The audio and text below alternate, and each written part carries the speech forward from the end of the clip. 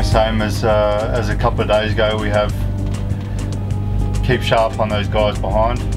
Once that first climb started in the front and try to get into the break. Yeah, if you're not in the break, then it's just stick close to Wilco as long as you can.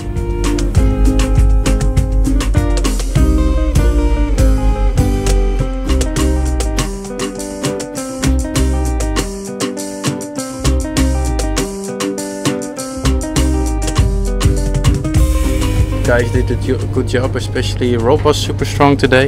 In the end it was just a fight to the finish, and yeah, we can say that we have a super good Vuelta.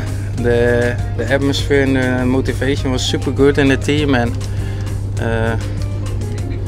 yeah, we showed that we did also a super good result with the stage win and a good GC.